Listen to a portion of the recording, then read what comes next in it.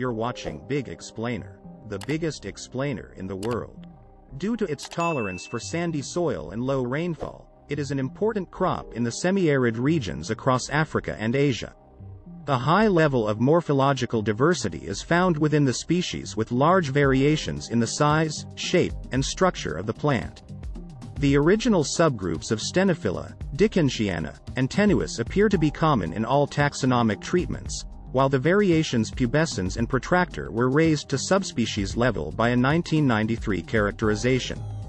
Black-eyed pea, a common name used for the Unguiculata cultivar group, describes the presence of a distinctive black spot at the hilum of the seed. The size and shape of the leaves vary greatly, making this an important feature for classifying and distinguishing cowpea varieties. New research using molecular markers has suggested that domestication may have instead occurred in East Africa, and currently both theories carry equal weight. The first written references to the cowpea were in 300 BC, and they probably reached Central and North America during the slave trade through the 17th to early 19th centuries. Its nitrogen-fixing ability means that, as well as functioning as a sole crop, the cowpea can be effectively intercropped with sorghum, millet, maize, cassava, or cotton.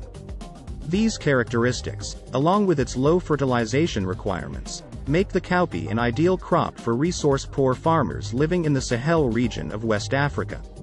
The crop is mostly intercropped with pearl millet, and plants are selected that provide both food and fodder value instead of the more specialized varieties. Traditional methods of protecting stored grain include using the insecticidal properties of neem extracts, mixing the grain with ash or sand, using vegetable oils, combining ash and oil into a soap solution, or treating the cowpea pods with smoke or heat. More modern methods include storage in airtight containers, using gamma irradiation, or heating or freezing the seeds. Temperatures of 60 degrees Celsius kill the weevil larvae, leading to a recent push to develop cheap forms of solar heating that can be used to treat stored grain.